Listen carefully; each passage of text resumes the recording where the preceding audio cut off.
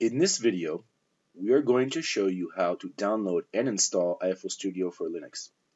Here we are using Ubuntu, but the instructions in this video should work for any distribution of Linux.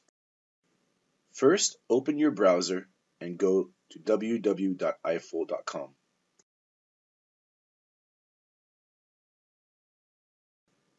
From the EiffelStudio menu, choose Download. You will get to a page with a registration form, where we will ask you some simple information about yourself. Make sure that your email address is correctly entered to receive the download link. If you want to use EiffelStudio for open source development, take note of the following link that will take you to a separate download page. Make sure to choose the right platform. In our case, we are using Linux on a 32-bit machine. You can choose also whether or not you want to sign up for our monthly newsletter by ticking the corresponding box.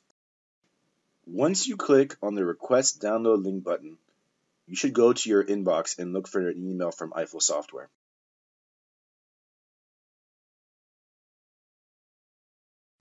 In this email, you are going to find the information needed to proceed with your download, as well as other important information from Eiffel Software.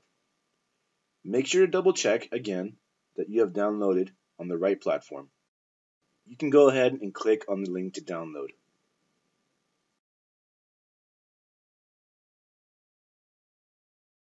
Now we are going to save the file in the default location. Wait for the file to download.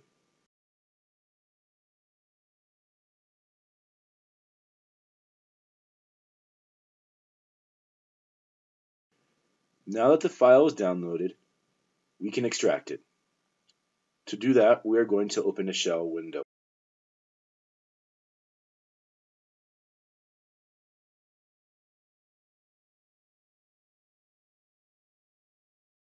The extracted file should be under your download folders. This is the file. We're going to extract the file in the current directory, just like this.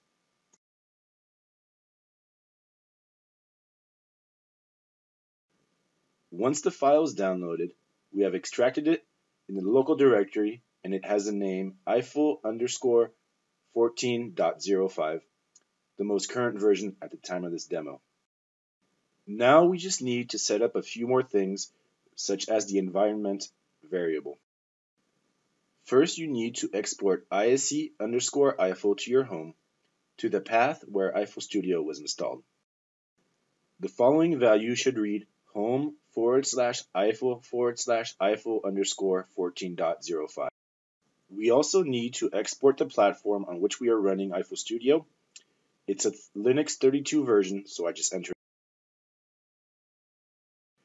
And we may also want to set the path so that you can automatically launch EiffelStudio. And the path is the following.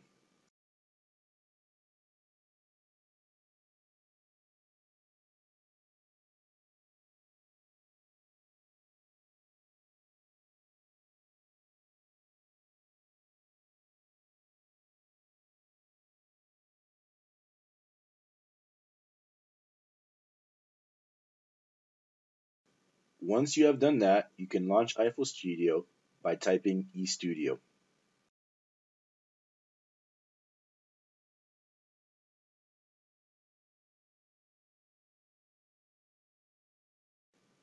Now that you have set up the environment variable, you can actually set them in your .bashrc file, and you can add them here.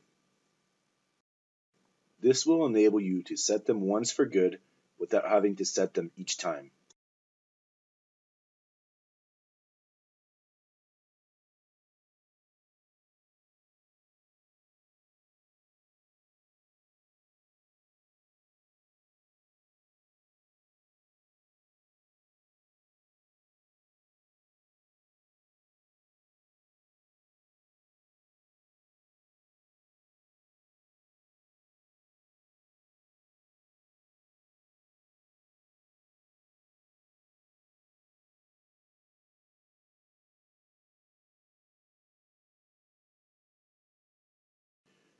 We are going to refresh our environment by typing ~bashrc and let's verify that it is now included in our path by typing which EiffelStudio.